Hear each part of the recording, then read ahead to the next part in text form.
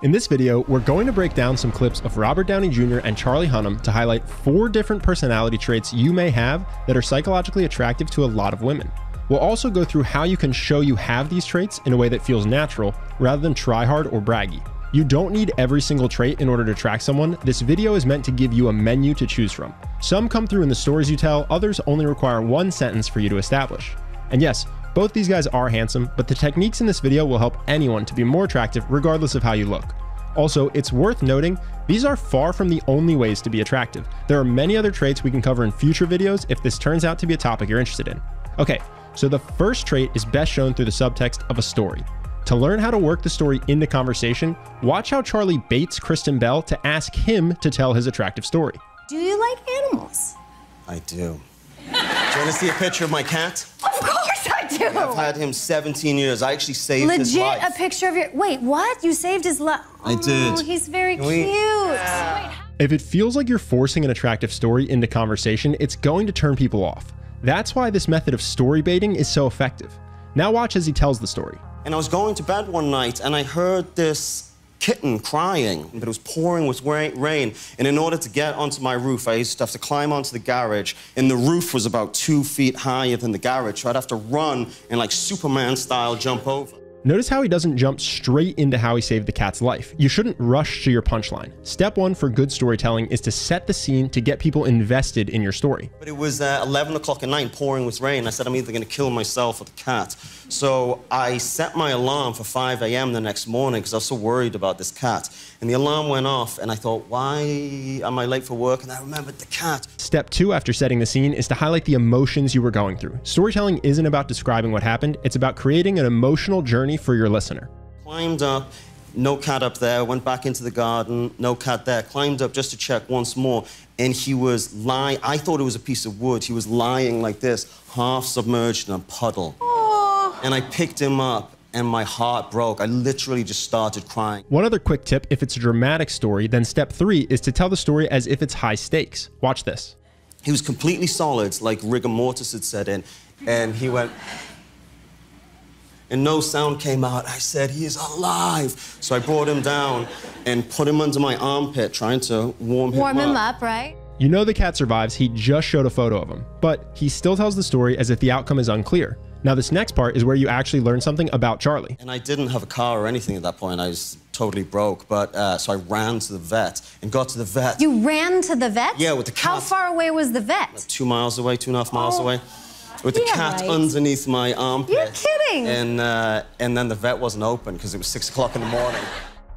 The comedic timing at the end is great, but the most attractive part is the fact that he's a protector. He's willing to run 2.5 miles to save a cat he just found. If he'll do that for a random cat, imagine the lengths he would go to help a loved one. He highlights this trait again a few seconds later when he's not willing to take no for an answer. 2 hours later, they opened and he's like flopping around. They said he's 100% not gonna make it. And I said, that is an incorrect analysis, my friend. You are gonna give him a shot and put him in an incubator and do anything you can do. You're saving this cat's life. 4 hours later, they said he made a complete recovery. Come pick him up. This isn't Charlie's only story that highlights this trait. On other talk shows, he's told stories of facing street hooligans and successfully fending off burglars. That willingness and ability to protect yourself and the people you love is attractive.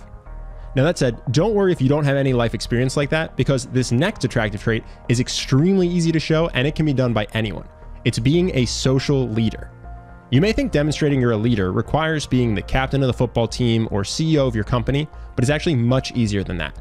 It's something you can show just by how you handle a conversation. Robert Downey Jr. is the king of this. There's 3 ways he demonstrates his social leadership. First, he's willing to be the first person to get playful in an otherwise serious setting. Second, he basically makes himself the director of any situation he's in. Feel free to get Joe on camera at once. Get in here. Hey. Get up. What's your name? Ashley. You want to hug me? Come here. Please, can I hug you? It's just been a great job, and we've all made good friends and stuff, you know? You can clap. You may not feel comfortable being that assertive, and if that's the case, there's an even easier thing you can do to be a social leader. Take the focus of the conversation and then direct it to someone who hasn't had it. For example, watch Robert make sure to bring Robin in during his conversation with Howard Stern. He's the guy who's busy archiving films, And he has He's a whole archived my dad's films. And by the way, I appreciate his point of view. Robin, what do you think? Well, he's commenting on it. You're leading the conversation because you're directing the focus. And because you're redirecting that focus to other people, especially people who haven't been able to grab it for themselves, you look better than if you were always shining the spotlight on yourself. Here's another quick example. In this next interview, Robert, Tom, and Paul had been doing almost all of the talking. So watch what Robert does when Jimmy asks Tom yet another question. Does Robert give you guidance? He is in the movies. Not anymore. I mean, look, he's clearly his own man now. He doesn't need... I don't want to be bitter about it. You know what? I want to pivot on this. What can you tell us about Avatar?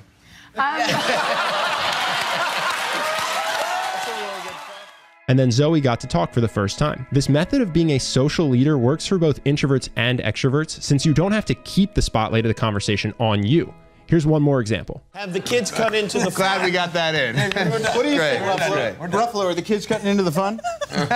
No, I'm enjoying it. The next attractive trait you can highlight about yourself, if you have it, is being a successful risk taker. This is another one that's best shown through storytelling. Let's look at another example with Charlie Hunnam. First, notice how he again uses the bait method to set himself up for a potential story. For context, Kristen just asked if he really rides a motorcycle or if it was just for the show Sons of Anarchy. I rode everywhere at 100 miles an hour everywhere I went. And after 7 years, I realized, you know what, you really got away with a lot. I mean, I had... Were you dangerous? Yeah, I was. But you know, it's so funny. Only once he sees that her attention is hooked does he dive into the story. It's the story of the one time in his life that he thought riding a motorcycle might get him killed. I came over to get onto the exit because I was one stop away from where I was getting off the freeway. And this brand new giant white Lexus comes barreling on into where I was, like really aggressively towards me. And I looked over at the car and there was nobody in the driver's seat. Did you notice that big pause?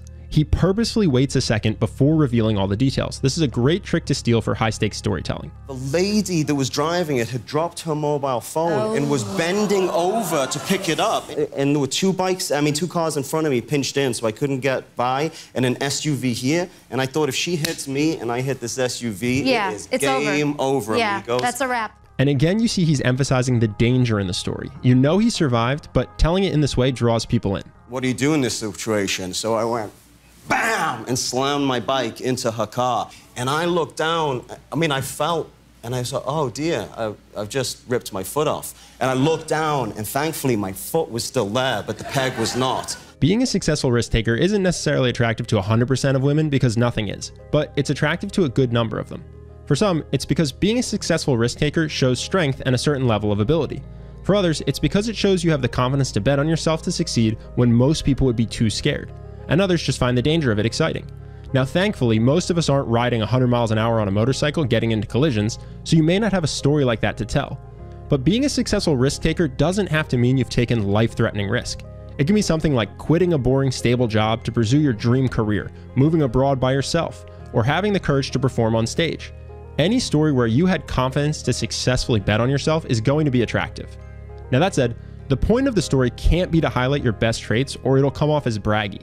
You need to demonstrate them subtly as you tell a genuinely interesting story. If you don't have confidence in your ability to tell a good story, you may like the storytelling module from our program Charisma University, which I'll link to at the end of this video. Now, if you're really struggling to think of times you took a successful risk, there's another easy way to display confidence in conversation. Be playfully cocky. Here's an example from RDJ after getting asked a question at an Avengers press conference. I must be mellowing with age, but I want to say this very clearly. The next time I'm not asked the first question, walk out. We all know confidence is attractive, but arrogance is not.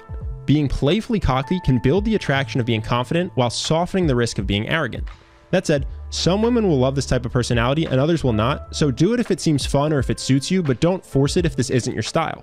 Robert Downey Jr. does two important things that help this go well. One, he goes so over the top with it that you can't possibly mistake it as serious. Watch this award acceptance speech to see what I mean. I don't have anybody to thank. I'm sorry, everyone's been so gratuitous. It was a collaboration. We all did this together.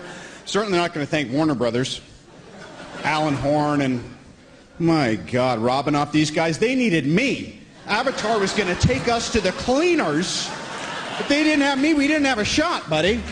And if that's not obvious enough, he follows it up with jokes like this to let you know he's not actually taking himself that seriously. What am I going to do? Thank Joe Silver, the guy who's only restarted my career 12 times since I began 25 years ago. I mean, I really don't want to thank my wife because I could be bussing tables at the Daily Grill right now if not for her. Here's one more example of Robert being playfully cocky, this time at the start of an interview. I am so getting wardrobe credits on Iron Man 4. You're getting all this, right? Last question? A big laugh and a playful smack is a great sign that you're doing this well. Now, whether it's telling stories with a flattering subtext or being playfully cocky, your biggest concern watching this is probably a fear that you're going to come off as arrogant. And it's definitely a fair concern. These tips are only meant to be part of the conversation, not 100% of it.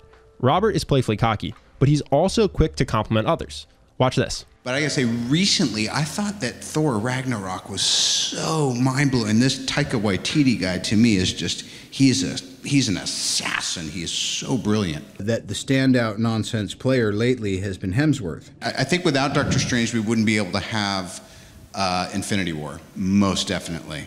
And we've already talked about how Charlie Hunnam tells stories that have flattering subtext after he baits the person into asking for it, but there's another thing he does.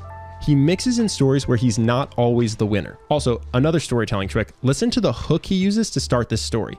For context, Kristen just asked him if he went to any school dances growing up. And I only went to one because it was the greatest 2 weeks of my life leading into the worst day of my life. Similar to the bait method, Charlie hooks by making a statement that's high stakes but vague enough not to spoil the story. The most popular girl in our school, Rachel Gould, and she asked me to be her prom date or her school disco date, and 2 weeks before. And so I just was made up. I was on cloud nine. Yeah. And, you know, we're sort of planning the rest of our lives and, you know. One thing you probably noticed, even when you know the story is going to end terribly for him, he still tells it in an attractive way. Speak slowly, not using filler words, good eye contact. This will give people the impression that even though a story didn't work out for you, you aren't embarrassed about it. And then the day before, she told me she was only joking. And she went with Sebastian Lippiat instead. Stories like that might not do much to help you build attraction by themselves, but if you mix them in with the rest of the tips from this video, it will help you make an attractive impression by showing that you're confident enough to do more than just share your victories. You can laugh at yourself and admit you have embarrassing stories from your past, which softens that potential risk of appearing arrogant. Now, like I said before, if you want to improve your storytelling, you should check out our program, Charisma University. It's a step-by-step program for building your confidence and charisma as quickly as possible, and has an entire module dedicated to making you a captivating storyteller. Over 6,000 people have joined the program so far. Here's what just a few of them have had to say. First, life-changing. In 6 weeks, I went from being socially awkward with few friends to the life of every event I attend. I also went from having serious girl problems to dating the girl of my dreams. Charisma University transformed me from a lonely introvert hoping to better connect with people to an energy-filled extrovert who makes new friends everywhere I go. Another member wrote, "My biggest breakthrough has been gaining more confidence. If you knew me a year ago, you'd see a socially awkward guy, but that same guy had hidden confidence and charisma that has now been unleashed. If you're reading this or listening right now, think about who you want to be in a year. This course will teach you how to be that person." And this last one comes from another guy who says CU helped his dating life. He says, "Firstly, loving the course. I cherry-picked a few things, for example, the filter lesson in the conversation module. This one lesson completely changed my life. I've liked a girl for over a year now, but never thought much of it because I thought she was too pretty. Took your lessons, gave things a shot, and now we're dating." The program comes with a 60-day money-back guarantee, which is for any reason whatsoever. It's a 60-day guarantee even though the course is 30 days, just so there's absolutely no risk on your part at all. Either you become confident and charismatic, or you get every penny back. If this interests you and you want to unlock your charisma and confidence, then click the link on screen now or in the description below and you can learn more about Charisma University. Either way, I hope you liked this video. Thank you to our video editing team of Therese, Andre, and Ivan for all the hard work editing it. Thank you so much for watching it, and hopefully we'll see you in the next one.